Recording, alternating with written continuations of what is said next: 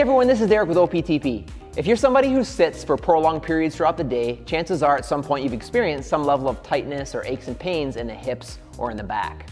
So today I'm going to show you 4 great stretches with the original OPTP Stretch Out Strap that'll hopefully get those areas of your body more loose, more awake, more mobile, and hopefully prevent those aches and pains from happening down the road. Let's get started. Okay, to get started, I've got one end of the stretch out strap here, the loop through the foot. I'm gonna lie supine. We're gonna start with a supine hamstring stretch. Non-working sides down, I'm gonna find one of the loops here that allows me to get some leverage on the strap here. Resting the head, I'm gonna pull back. And from this position here, right about here is where I start to feel some good tension develop across the back of the leg. If I wanna get into the calf, I can start to take that toe, point it down towards my body as I drive that heel to the ceiling. Now, after we've done this for about 30 seconds and we've really started to breathe into the stretch and start to feel those muscles loosen up, we can actually progress it a little bit and just pull back a little bit more. And that's what's so wonderful about the stretch out strap here, is all these leverage points allow me to challenge myself either to a greater or lesser extent so I can find that perfect stretch. So total here, about 60 seconds on each side, and then we would move on.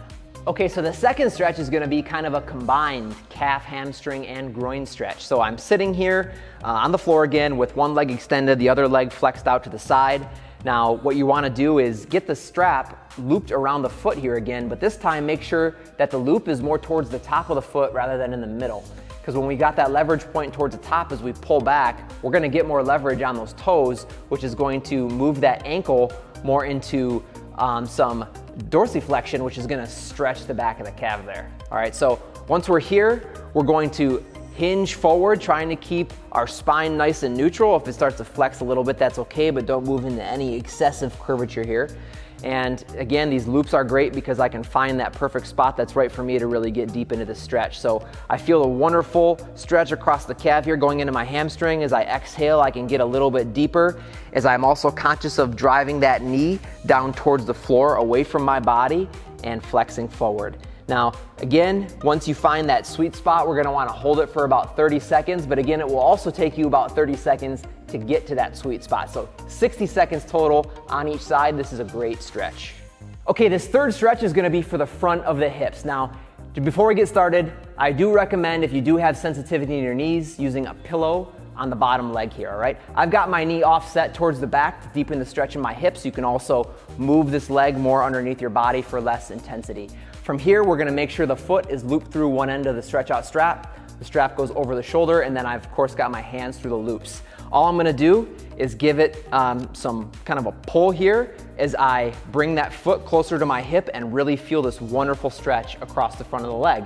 Now what I can do here as well is displace my center of mass forward, sink deeper into that hip, and oh my gosh, this is such a wonderful exercise for opening up those hips.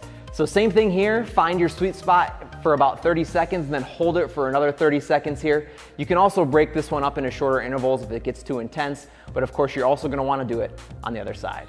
Okay, and our fourth stretch to round things out here is gonna be a great stretch / mobility drill for the upper body. We're gonna work on creating some length across the chest and the back. When we're sitting for prolonged periods of time, we can develop shortness in our chest, which creates that rounded posture. So we're gonna focus on opening things up here.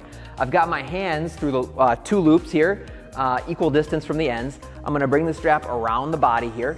Now turning my palms out, I'm gonna open up and just move into a nice extended position here. Now from here, I'm just gonna start to breathe, letting those chest muscles open up and expand. So you can see this position that I'm in right now is quite different from one where I'm hunched over a keyboard or a writing pad or something like that. Now after I've really breathed into this for about 30 seconds, again, keeping my chin up, not moving into any sort of rounded posture, I'm gonna open up a little bit more, and then I'm gonna start to incorporate a little bit of rotation. Not excessive rotation, but just enough to where I really feel some more expansion take place across the chest. Keeping the chin up and eyes forward, we would do this about 10 times on each side, really feeling the chest and shoulders open up, and that would round out this stretching routine. All right, everyone, thanks so much for watching. If you want to learn more about the original Stretch Out Strap, which isn't only great for stretching, but also a ton of mobility drills and other exercises, go to optp.com. Thanks so much again for watching. We'll see you next time.